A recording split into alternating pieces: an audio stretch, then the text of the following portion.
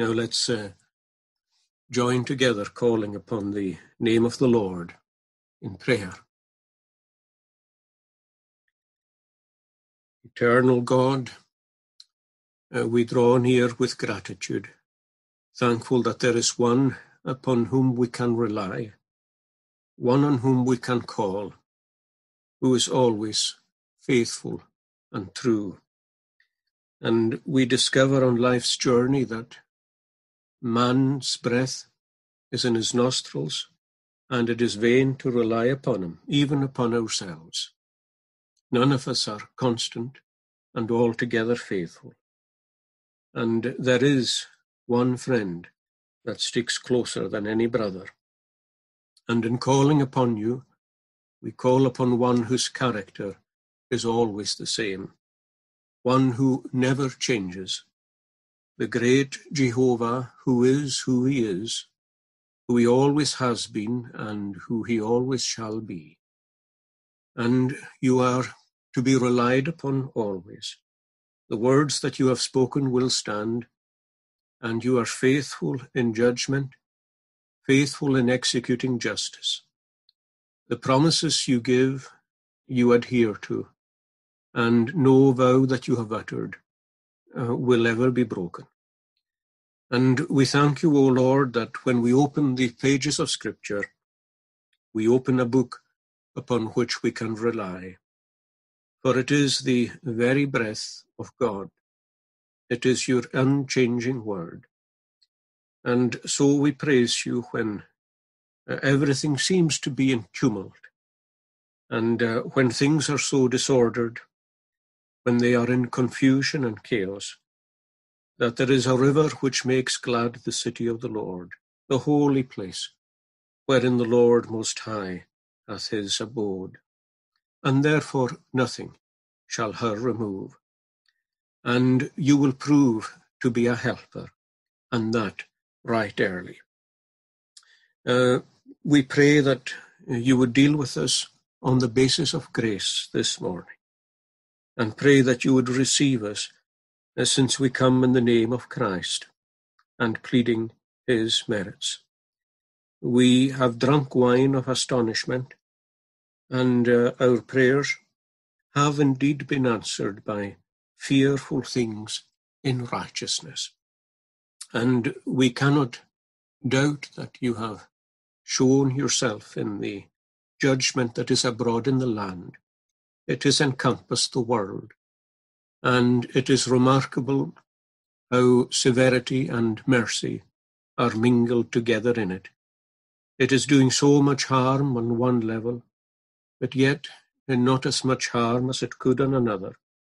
And in these things you are calling us to self-examination.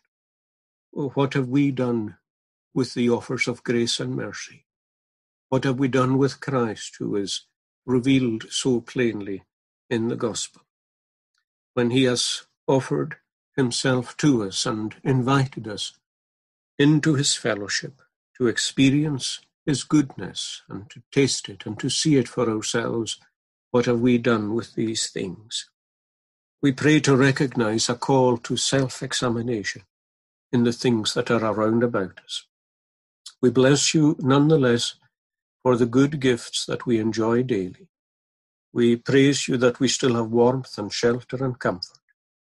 And even if we are confined to our homes in a way that we did not foresee, or a way that we would not have welcomed, nonetheless are we not shut in? Are we not shut in by the Lord? And are we not shut in with the Lord? In the secret place, may we recognize that you are already there, ready to receive us and ready to welcome us. May we recognize ourselves as being truly called into your fellowship by this providence, called to that silent ministry of intercession, which is best done in the secret place. We ask, O Lord, that you would be with us all as families in our congregation, be with parents and children. May the time that they spend together be a time of good spiritual quality, so that the bonds between fathers and sons and mothers and daughters, husbands and wives, brothers and sisters, may be more deep and more lasting and more real. We have neglected each other for far too long, and we pray that, as in the days of John the Baptist, you would turn the hearts of the fathers back to their children and the hearts of the children back to their fathers. In a day when families are disintegrating all around us, and when marriages are being broken, and marriage itself is being assaulted constantly, even by the authorities of the state, O Lord, have mercy, and may we use this time profitably. We ask that you would be with the Prime Minister of the land, and when he is still in recovery, and when he is out of immediate danger, may his own time of seclusion be a time of much thought and much reflection.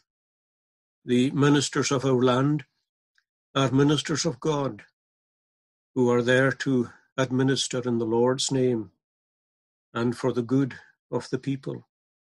And so we pray that he would consider the place that the Lord has in his own life.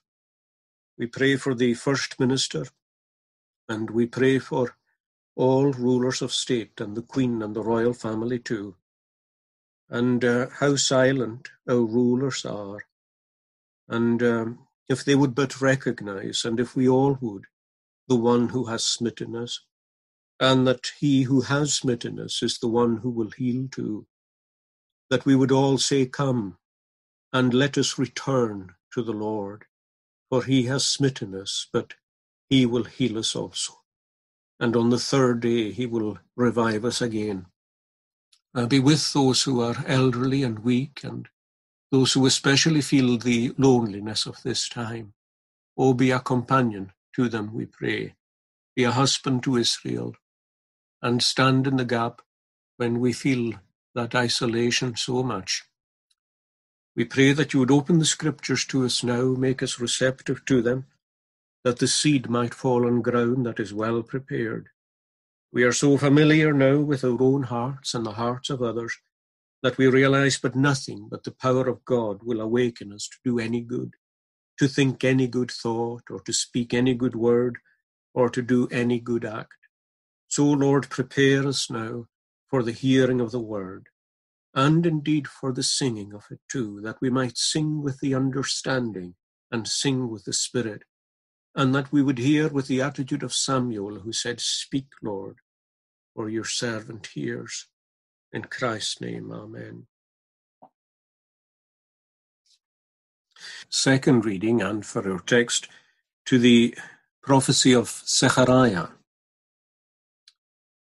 And this one comes immediately after Haggai. It is the second last book in the Old Testament. So just before Matthew in the New Testament, you have Malachi, and before that you have Zechariah. And in chapter 1, Zechariah, by the way, is raised up along with Haggai, and this prophecy is given very shortly after Haggai gives his. We read that one earlier. So Zechariah, chapter 1, and a few verses from the beginning. In the 8th month of the 2nd year of Darius, the word of the Lord came to Zechariah, the son of Berechiah, the son of Iddo, the prophet, saying, "The Lord has been very angry with your fathers. Therefore say to them, Thus says the Lord of hosts, Return to me, says the Lord of hosts, and I will return to you, says the Lord of hosts. Do not be like your fathers, to whom the former prophets preached, saying, Thus says the Lord of hosts, Turn now from your evil ways and your evil deeds. But they did not hear nor heed me, says the Lord. Your fathers, where are they? And the prophets, do they live forever? Yet surely my words and my statutes, which I commanded my servants, the prophets, did they not overtake your fathers? So they returned and said, Just as the Lord of hosts determined to do to us, according to our ways and according to our deeds, so he has dealt with us. Again, may the Lord bless that reading from his own word. These are the introductory words to Zechariah's prophecy. And I want us to take as our text verse 3. Zechariah 1 verse 3, where the Lord says to the people, "Return to me, and I will return to you." Return to me, and I will return to you. Now we'll go into the context of these words more fully as we go on. But I think it's just enough to say for now that the context here is set in Jerusalem, just after the Jews returned from their 70-year captivity in Babylon. And having been back in the land for around 16 years, God raises up two special prophets. They are Haggai and Zechariah. They are both raised at the same time, and they both carry essentially the same message. And what they're doing is urging the people to get on with the task of rebuilding God's temple, which still lies in ruins. So that is the basic context. As I said, we'll develop it a little more fully as we go on. Now, it's in that context then that God gives us these words, "Return to me and I will return to you."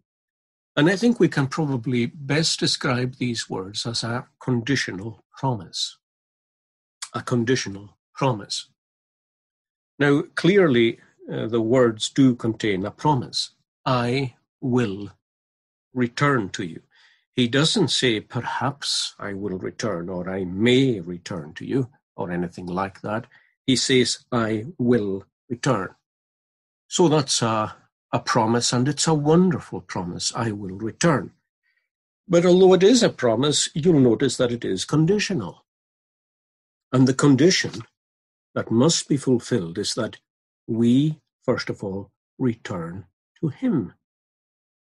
In other words, if you return to me, I will return to you. It's obvious, by the way, that both parties have moved from where they were. The people are not where they were because they are called to return, but neither is God where he was because he says that he will return too. So neither the people nor God are where they were. The important thing is to recognize in what way both parties have moved. Why both parties have moved. Why are the people not where they were? Why is God not where he was? And of course, it's important to understand the relationship between these two movements. Who is it that moves first? Who moves second?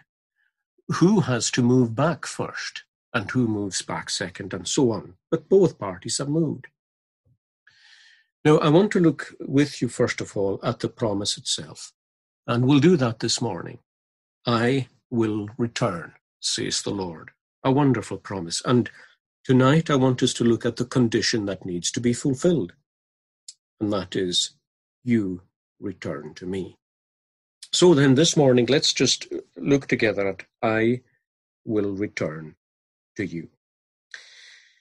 Now, the obvious truth implied in these words is just what I said a minute ago, that at the very time of writing them, or speaking them through the prophet, God is not where he was. He has, in fact, withdrawn from his people. He has left them in the sense that he used to be with them. Now, I suppose we all know, or we should know, that in the ultimate sense, God cannot leave his people. In other words, he can't leave them altogether. The promise is always true that I will never leave you, nor will I forsake you. Who can separate us from the love of God? Who can separate us from the Lord Jesus Christ? Nothing. Nothing in life, nothing in death. No angel, no principality, no power, nothing that's present, nothing that's to come can separate us from the love of God which is in Christ Jesus our Lord. We thank God for that.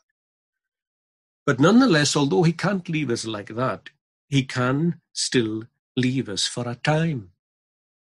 And the ways in which God can leave us are so severe that they can be spoken of as a forsaking. Now, it's sometimes said, and I understand why it's said, that God forsook Christ so that we might never be forsaken. I understand the way in which that's meant. But nonetheless, the Bible does speak of God forsaking his people. For example, in Isaiah, God says this, "For a small moment I have forsaken thee, but with great mercies I will gather thee." So that word forsaken, which we consider to be such a severe word, is nonetheless used for God's dealings with his own people. He may indeed for a while forsake them. That brings before us the gravity of his leaving. For a small moment I have forsaken thee, but with great mercies I will gather thee. So what's happened here is that after 16 years in the land, 16 years after they came back with such joy and gladness, God has actually returned from them. He has withdrawn from his people. Now, I think the first thing we need to understand is what is actually meant by God leaving his people or forsaking them. And the kind of leaving or forsaking that's spoken of here is often referred to in the scriptures as taking away the light of his countenance from them. Now, sometimes we use that expression in prayer, and it's no wonder because it appears often in the scriptures. We ask the Lord to lift upon us the light of his countenance, or not to remove from us the light of his countenance. But what does that really mean? Well, I think in some ways the easiest way to understand that is by making a simple comparison between the light of God's countenance shining on us, on the one hand, and the light of the sun shining on the earth. When the sun shines on the earth, it gives two qualities essentially. It gives light and it gives warmth. And it's that light and heat, the light and the warmth from the sun that makes the earth fruitful, of course, by the grace of God. But in the same way, the shining of God's countenance brings light and warmth to our poor dark souls. It brings light to our minds and warmth to our hearts. And so when God shines upon us like that, we have a sense of his favor. We see and we understand his loving kindness and his tender mercies. And along with that, with these things in our minds, we have a deep spiritual joy and a sense of peace in our hearts. And we are able to delight ourselves in God because the sun is shining. There is a light from his countenance to illuminate our minds with the wonder of his truth and to warm our hearts in appreciation of these truths. We don't just know, we enjoy what we know, and we delight in the God whom we know. Now, when God removes the light of his countenance, we lose that light and warmth. In other words, very simply, our minds, instead of being illuminated, are plunged into darkness and into confusion. And instead of our hearts being warm, they become cold. We lose that sense of favor, and we lose the joy in the Lord and the ability to delight ourselves in God. Now, when God removes the light of his countenance like that, we know it's not always going to stay like that. We just thought of that a couple of Sabbaths ago. The night always gives way to the morning with God's people. The Son of Righteousness will rise again with healing in his wings. God will come back, and he'll come back with his light, and he'll come back with his warmth, and with a strong sense of his favour. But when he removes that light of his countenance, it's a very real thing. And it leads to the dark night of the soul. Now, if we don't give heed to the removal of his countenance, if we're not concerned by it, if we're not anxious about the fact that we are in confusion, and if we're not anxious about the fact that our hearts have grown cold, then God will usually move up that judgment, and he will accompany it with other judgments. And Haggai tells us what these judgments were, and we read them. God placed a kind of curse on their wealth, on their accumulations, and on their spirit of covetousness.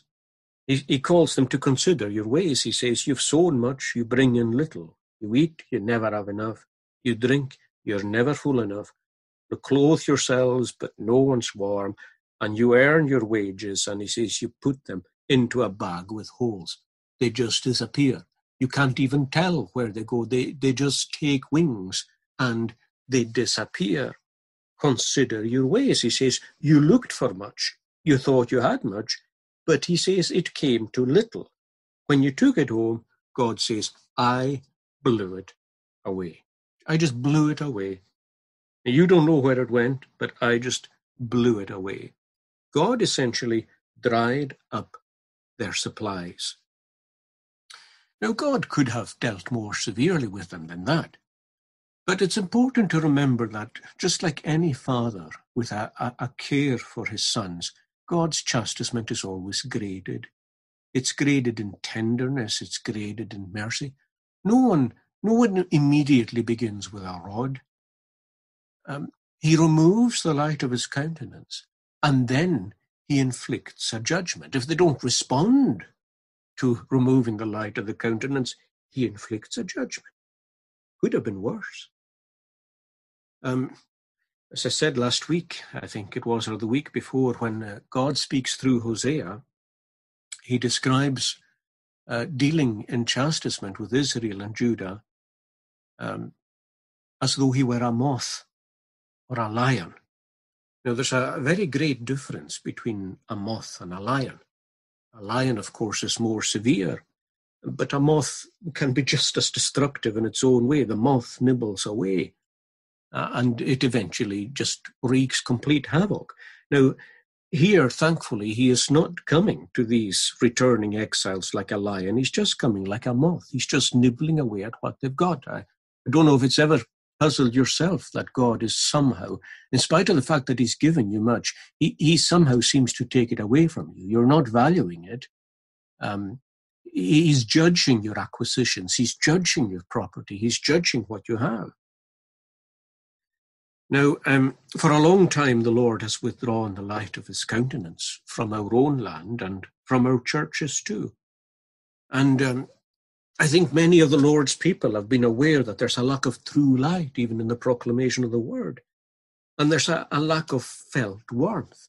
People who have known the nearness of the Lord and people who have known the light of his countenance and enjoyed the light of his countenance will say so often, something is missing. Something is missing. But no, it's more than something missing.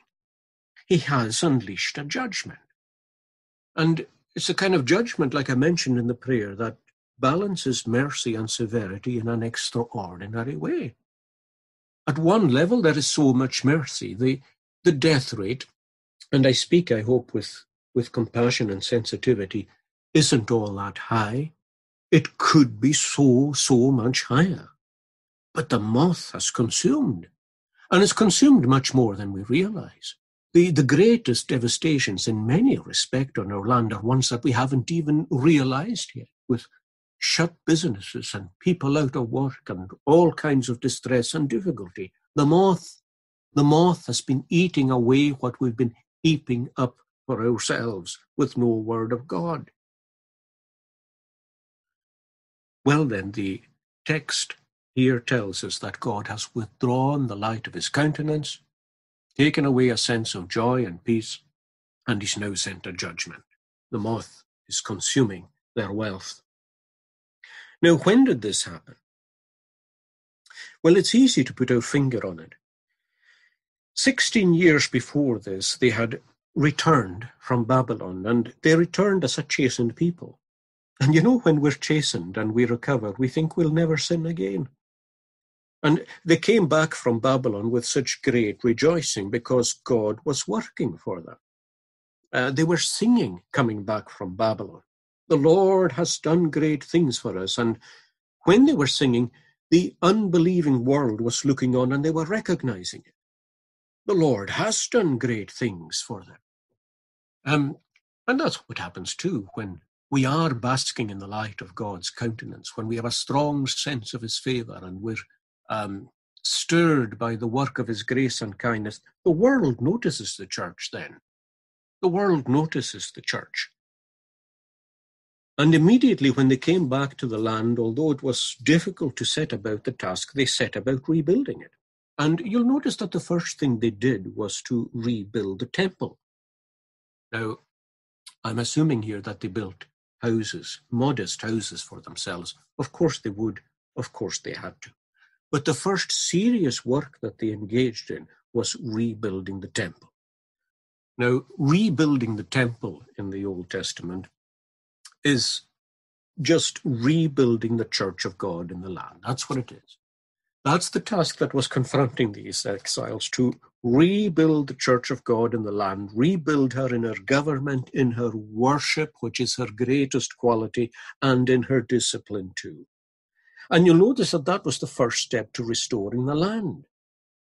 The first step to getting not just the city of Jerusalem, but the land of Judah, the first step to getting it all back was to rebuild the temple of God.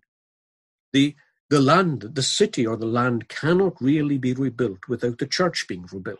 That's why Zerubbabel's work as the architect of God's temple here is more important than Nehemiah's work as the one who was rebuilding the wall of the city. Zerubbabel must always come before Nehemiah. The rebuilding of the church must always come before the rebuilding of the city. And that's why our greatest concern as the people of God in this covenanted nation, and I keep referring to the fact that it is a covenanted nation, our greatest concern must be for the rebuilding of the church of God. We can mourn and lament about the tragedy in the world around us and about the state of the nation, the abhorrent laws that are being passed and so on. And nothing that I say is meant to slacken our hand and putting our hand to any of that. But believe me, it is all a waste of time unless our primary concern is with the worship of God and the beauty and the order of his own house. A rebuilt temple must precede the rebuilding of Jerusalem. Zerubbabel must come before Nehemiah. Now, the reason for slackening the work is really the opposition that came their way when they started that work.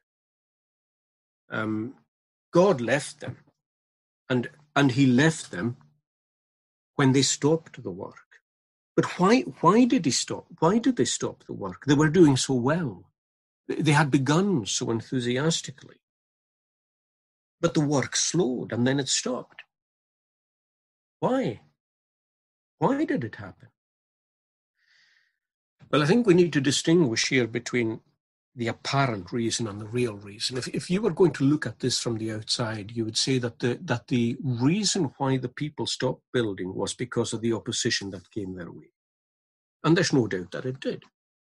It especially came from the Samaritans in the north. Now, these were their kind of half-brothers. They were people who still had a kind of religion of Jehovah. They were the liberals of the day.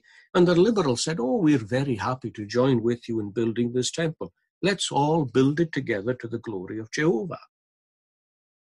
But of course, that was not acceptable.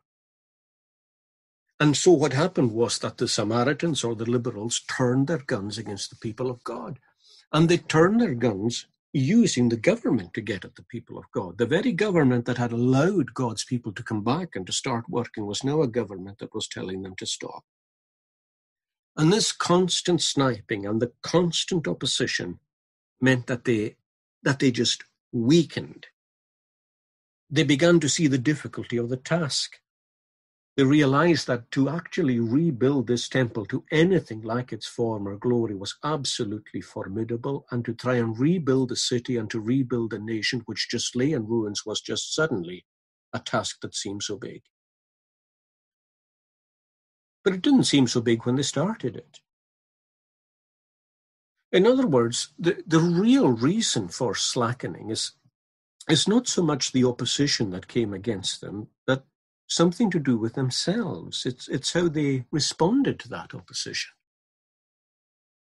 If they had stayed vigilant, if they had armed themselves with God's armor, as we saw last week, if they had kept that shield of faith high, and if they had kept wielding the sword of the Spirit, and if they had kept a breastplate of righteousness on and so on, as they had done in Babylon, they would have resisted the fiery darts of the wicked one. The assaults of the Samaritans wouldn't mean anything. The devices, the intrigues, and the stratagems of Satan would get nowhere. But they didn't stay vigilant. They can't have. It's never the opposition of the world that gets you down, friend. It's not. It's not the assaults of the evil one that make everything look so black. It's our own poor response to these things. The world's what it is. The world's always going to oppose. The world's going to laugh. The world's going to assault. The world's going to attack. The world's going to persecute. None of that's new. The only thing that can make the difference is how you respond to it, and whether or not you have the armor on, and whether or not you are fighting for God.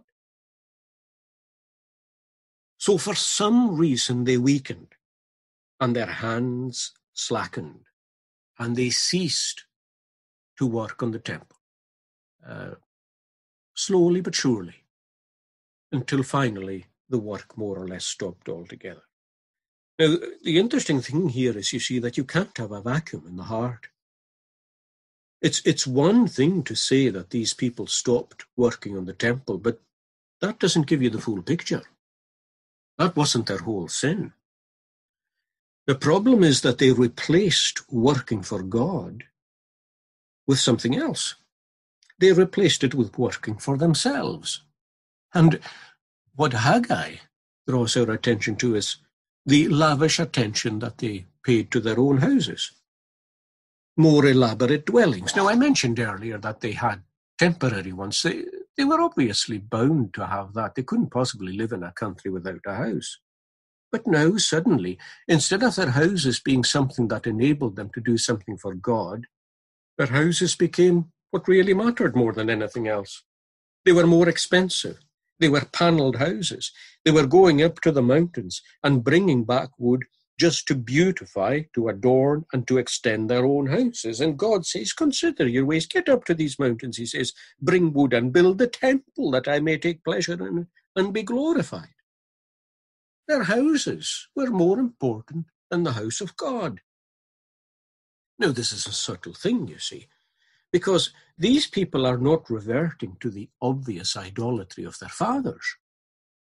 Someone once said that it's an interesting thing that overt idolatry was something that had been burnt out of them by the captivity. They never again went back to overt idolatry. That's true.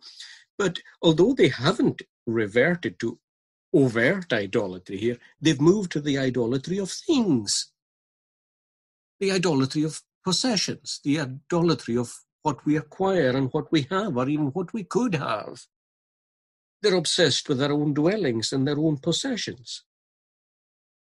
And that just shows you, friends, something that you probably know if you're honest with yourself, and that is just how corrupt the human heart is, how deceitful it is above all things, and how desperately wicked, and how great the tendency in all our hearts, and I'm leaving nobody out of this, including myself, how great the tendency to replace God with yourself, the greatest idol of all.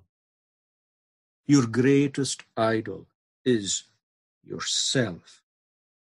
I suppose in one way the interesting thing is, you see, that anybody passing through this land, any visitor going through Judea or coming to Jerusalem will say, well, you know, these exiles, they're actually doing very well.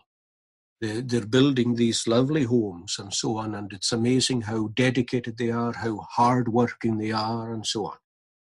But the seven eyes of God, which run to and fro over all the earth, doesn't see things like that. God isn't impressed with our houses. Why should he be impressed with our houses? He is rather distressed with the neglect of his own sanctuary. Now, let all of you as men, women, and children too, ministers too, including myself, what would anyone think mattered most to us? What would anyone think mattered most to us? Is the temple of God, is the church of God our own chief desire? Do we pray, like the psalmist in Psalm 122, for the peace and prosperity of God's house? Is that a prayer that dominates our own heart and soul? The sad thing is that these people were so different in Babylon. You remember the psalm that they sang when the Babylonians were mocking them and wanted to hear them making mirth and so on. They refused, and they hung up their harps for a time in the midst of the willows. And then they realized that whatever was coming their way, they could never stop praising God. If thee, Jerusalem, I forget, skill part from my right hand. Let me never play an instrument again. Let me do nothing unless I do it for the glory of God. My tongue, let it cleave to my mouth. If I do thee forget, Jerusalem. If I can't praise you, and if I can't speak of you, let me speak of nothing. Let me not speak of the weather. Let me not speak of politics. Let me speak of nothing. Let my tongue cleave to my roof, the roof of my mouth, if I forget Jerusalem. And if I do not set thee above my chief joy. In other words, let the cause of God be first and foremost in my life, even above my chief joy, whatever that is, whatever is in this world is very, very precious, and rightly so in our hearts. Let the things of God be more than that.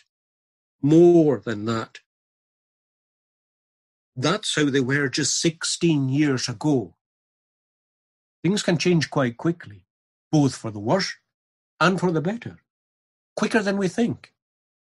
That's sometimes an encouragement in terms of things turning round again. They can turn better quicker than we think.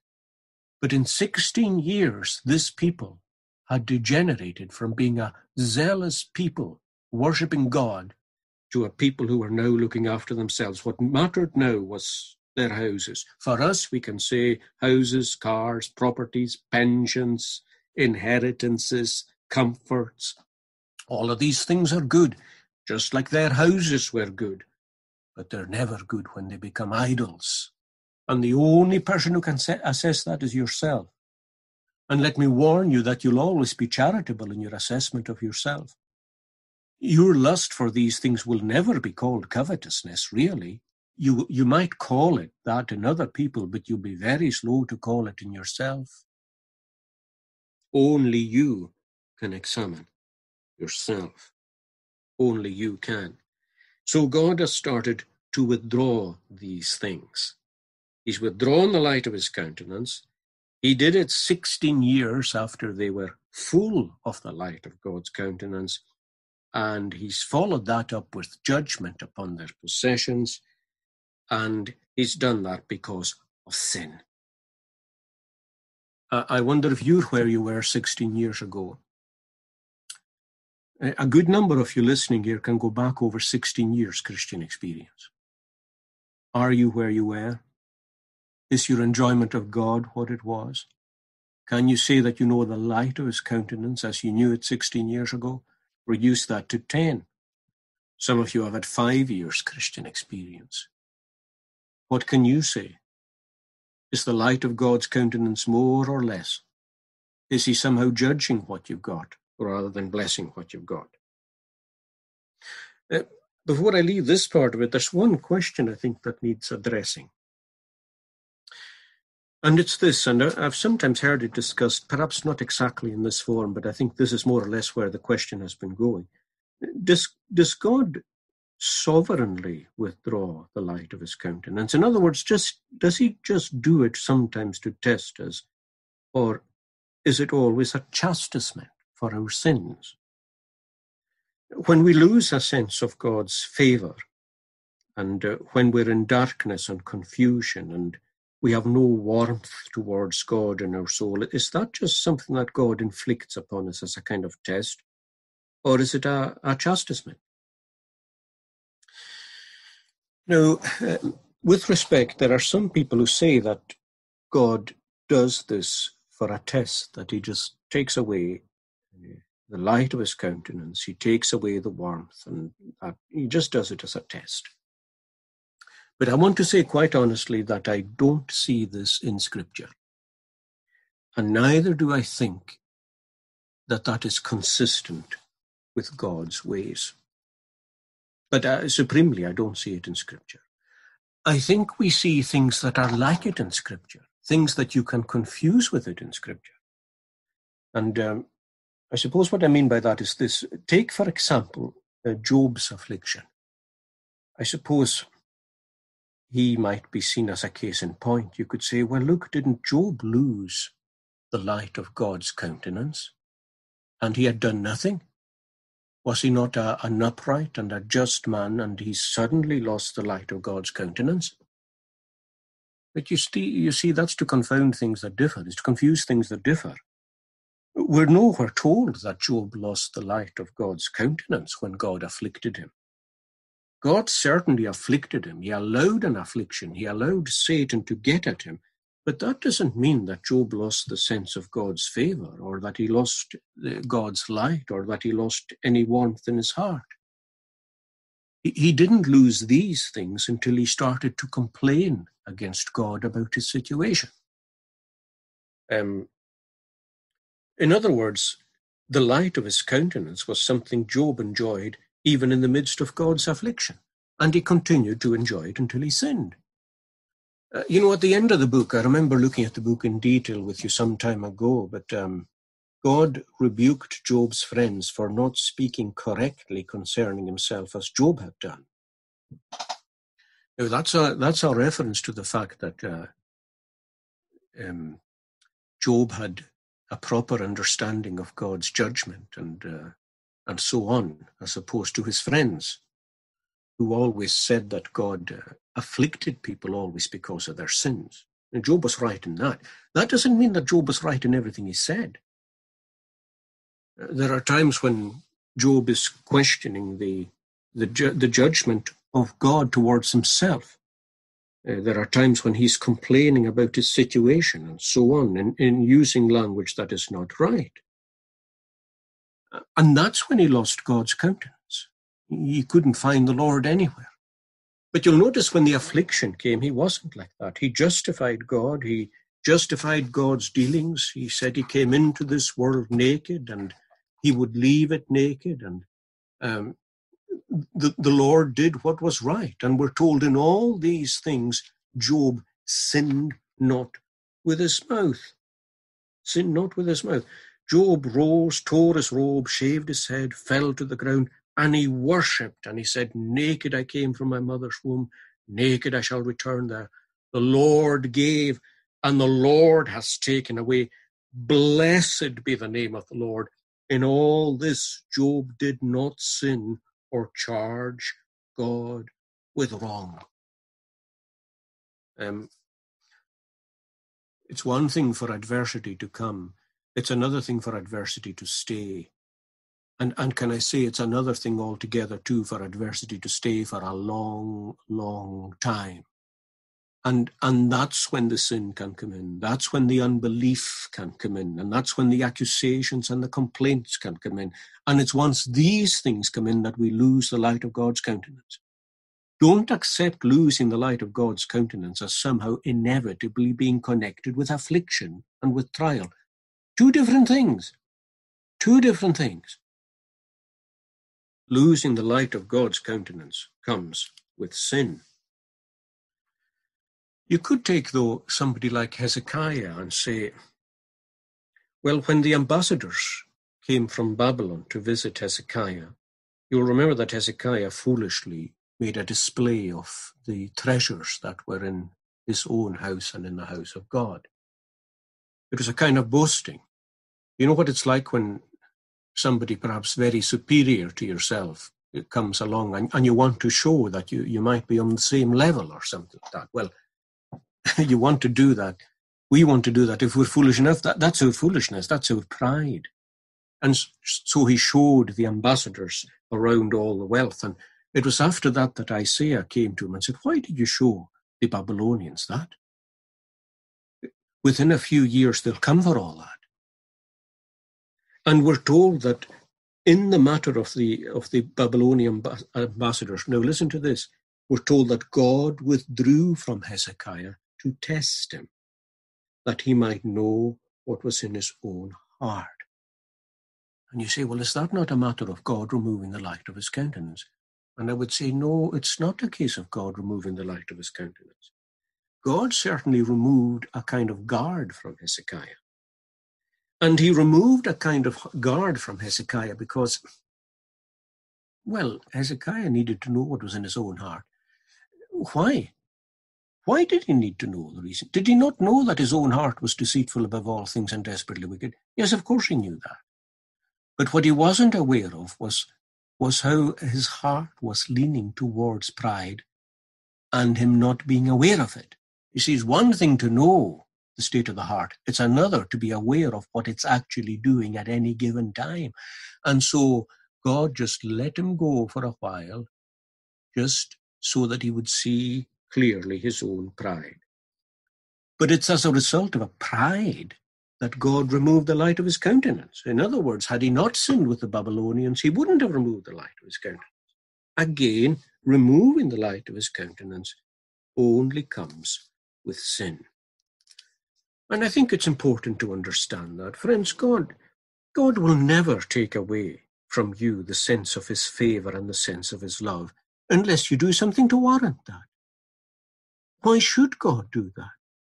He delights in love, and he delights in mercy, and he delights in grace. And you can be absolutely sure that that is not withdrawn unless there is a reason on your part for it. As someone once said, if God and you are far apart, guess who moved first? Guess who moved first? And that is what I mean by not only the scriptures teaching us this, but God's own character saying it too. He has no reason whatsoever to remove his light and his warmth and his favor unless there is something in us that has warranted that. I'm not here dealing with various mental disorders, which are a special category in themselves, but I'm talking about spiritual conditions as they exist ordinarily. So if you've lost God's countenance and if you're lacking light in your mind and warmth in your heart, you need to examine yourself. Well, then the situation that we've got here is that God has left his people, but at the same time, here is grace. He says, I will return. I'm willing to return. And isn't that a wonderful thing? If we sin like these people sinned, if we have moved away and if we have embraced idols, it's amazing that God doesn't say, look, you did this before, you've done it again, I'm finished with you. Or you've done it a third time and I'm finished with you, or a fourth time and I'm finished with you. But no, he says, I am willing again to lift upon you the light of my countenance and to give you clarity of mind and to bring warmth and joy and peace into your heart. But for that to be so, he says, you must return to me. You must return to me. I don't know if these people realized that they had left God. You see, we always justify our decisions because we all have consciences. And because we have consciences, even if we go in a wrong direction, we want to justify them. It's interesting that this people, you see, when they stopped working for God properly, they said, the time has not come for the Lord's house to be built. This people says the time has not come that the Lord's house should be built. Where did they get that idea from? Well, probably from the fact that there was opposition. But since when did opposition become a sign that you weren't supposed to do something?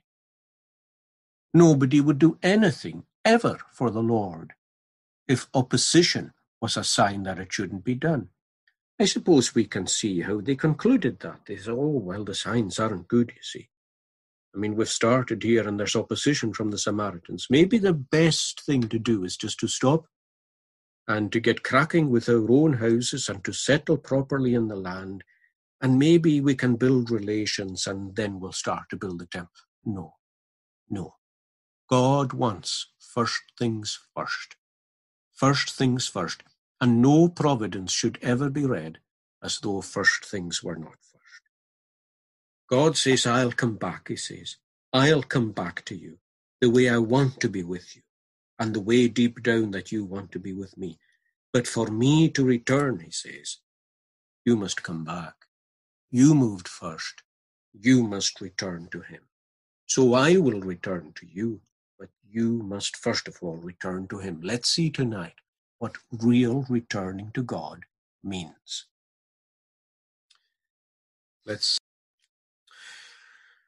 Now may the grace of the Lord Jesus Christ and the love of God and the fellowship of the Holy Spirit be with you all. Amen.